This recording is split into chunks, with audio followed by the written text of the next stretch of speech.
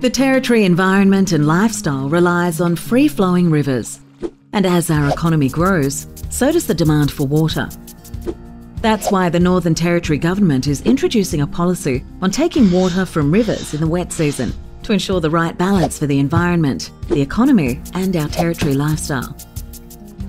The policy makes sure enough water stays in the river system, maintaining environmental and cultural values all the way to the sea. The government has been monitoring river flows in the Territory for more than 60 years. These monitoring activities provide scientific information to support the policy and ongoing management.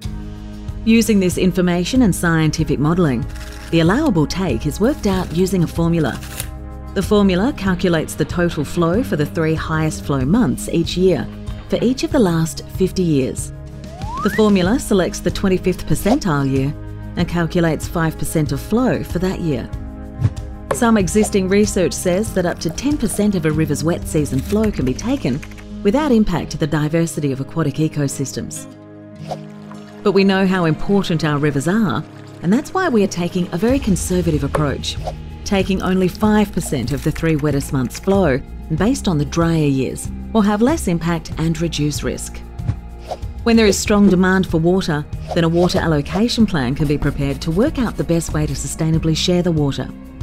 If the wet doesn't come each year, then the controller of water resources can stop the water take to preserve the river flows, cultural values and ecosystems. The policy delivers a good balance, meeting growing demand for water and ensuring our free-flowing rivers are maintained. For more information, ask water.licensing@nt.gov.au.